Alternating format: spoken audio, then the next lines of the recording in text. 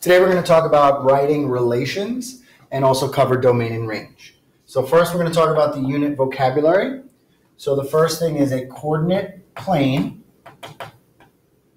So a coordinate plane is formed by the intersection of two number lines. That is the horizontal axis, which is known as the x-axis, and the vertical axis, which is known as the y-axis.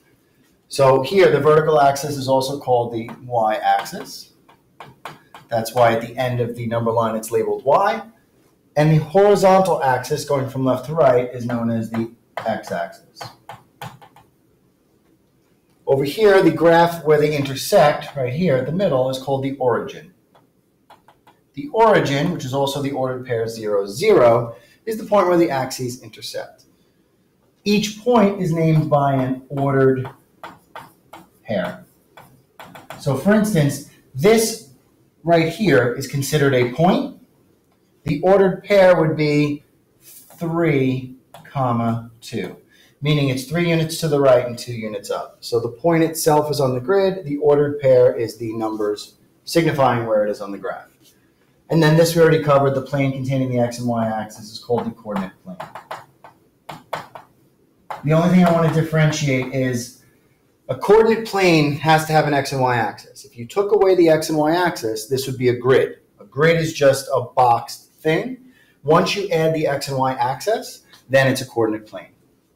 Okay, so now let's look at today's lesson. Before we start, let's talk about what a relation is. Okay, so a relation or a set of ordered pairs is called a relation. A relation can be represented in several different ways. It's an equation, as a graph, as a table, or as a mapping. So let's look at an example. Example 1. First thing we have is a set. Now a set is denoted by these squiggly brackets. That would be an open set and close the set. It could also be written as a list. So sometimes they'll just give you a list of ordered pairs, but this is particularly a set because of the squiggly brackets on the end. So we have 4 ordered pairs, and we're going to write it as a table, in a graph, and as a mapping. So this is the new unit. So first thing for a table, we're going to create 2 columns, and I like to call it an X and Y T table because it makes a column for the X values, a column for the Y values, and then separates them with a T. When you go and write your ordered pairs, you're going to write your input, or your X here is 0, its corresponding output, or Y, is 0. So then my second point, negative 3, 2, negative 3 represents the x. Remember, x is always the first coordinate, y is the second. These are all x, y, x, y, x, y, x, y. So the second one, negative 3, corresponds to 2 on the y.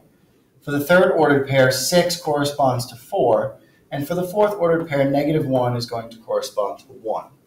When we graph this, if you remember back to last year, when graphing, you always start at the origin. Now, last year, your grids used to be numbered. For algebra this year, your grids will not be numbered. The first ordered pair, which is 0, 0, is going to go directly right in the middle. That is 0, 0. Don't write the ordered pair on the grid. We're just going to put the points. And I'll label this one A. So that's going to be point A. Okay. Point B is going to be negative 3, 2. Now, if you forget, when you graph, okay, we talked about your first coordinate being x, your second coordinate being y. If your coordinate in the first part is a positive, you're going to move right. If it's a negative, you're going to move left. So if your first number, for instance, is 3, that means you're going to move right 3. If it's negative 3, you're going to move left 3 units. For y, if it's positive, you're going to move up. If it's negative, you're going to move down. So this should help us when graphing. So for ordered pair B, I'm going to start at the origin. The first coordinate says negative 3.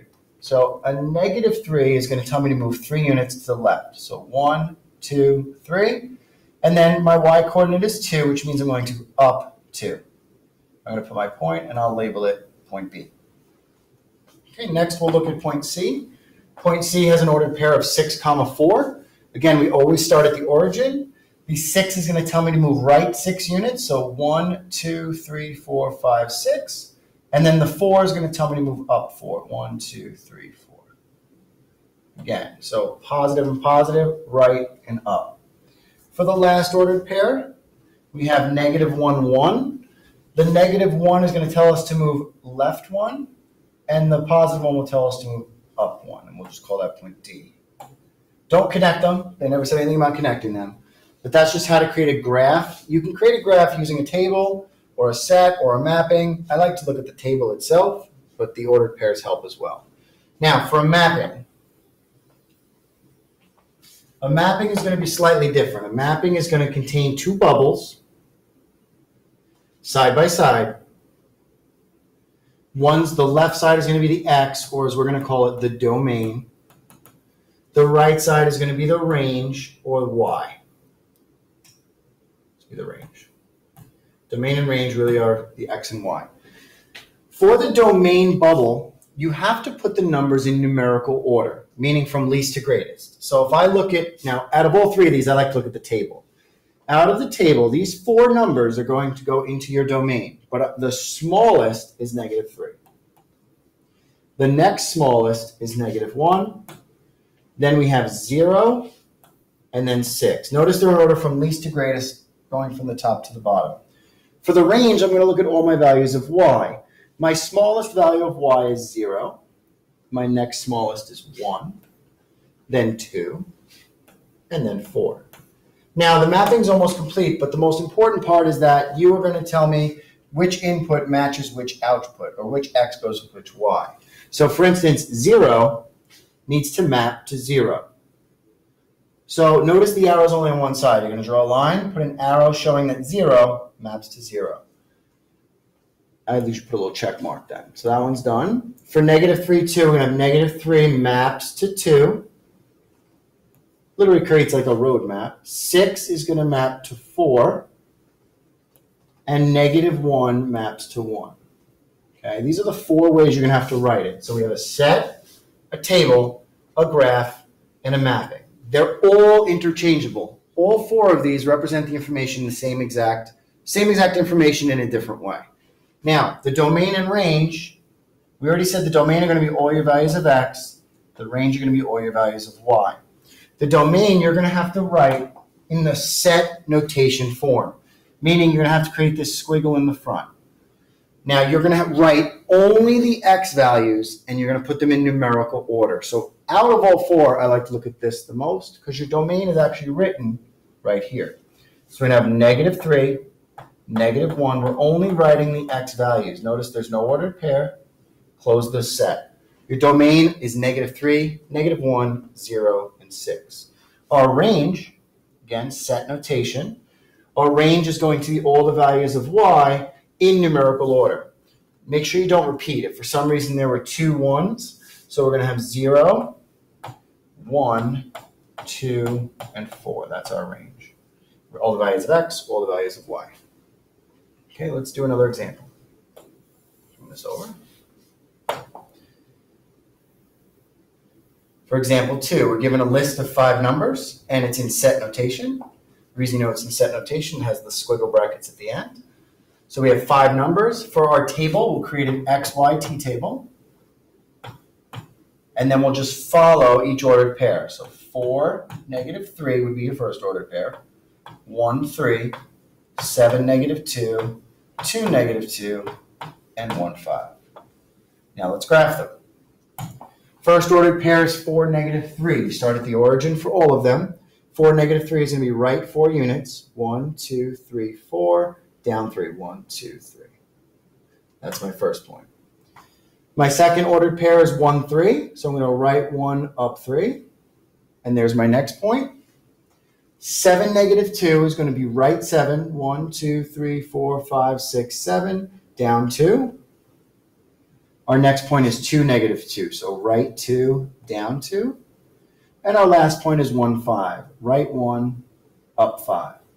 If you really need help, you could always put the arrows next to it. So this would be right 4, down 3, right 1, up 3, right 7, down 2, right 2, down 2, right 1, up 5. So now we have a table, a set, and a graph, and we'll jump over to the mapping. For the mapping, you're going to start with 2 bubbles side by side. Okay, you're going to label your x in numerical order. But for this problem, there's one thing you got to watch out for. If you notice, here we have 2 1s. We're only going to write 1 once. Okay, what's going to happen is you're just going to have 2 branches coming off. So my numbers here are 1, 2, 4, and 7. That's numerically right there. On the y, we start with -3. Then we have 2 -2's, but we're only going to write it once in the mapping, and then 3, and then 5. And then we have to do our actual mapping. So using the table, 4 maps to -3. Okay, 1 maps to 3. 7 maps to -2. 2 maps to -2. And then 1 maps to 5. So if you notice, we only wrote 1 once in the domain, and then the way it shows, you just have 2 branches coming off. Okay, the last step here, domain. Just remember, domain are all your values of x, range are all your values of y. So we're going to make the set notation. The domain is going to be no repeating numbers in numerical order. So we have all your values of x. X can be 1, 2, 4, and 7 in this relation. Your range here is going to be -3, -2, 3, and 5. And that's our range.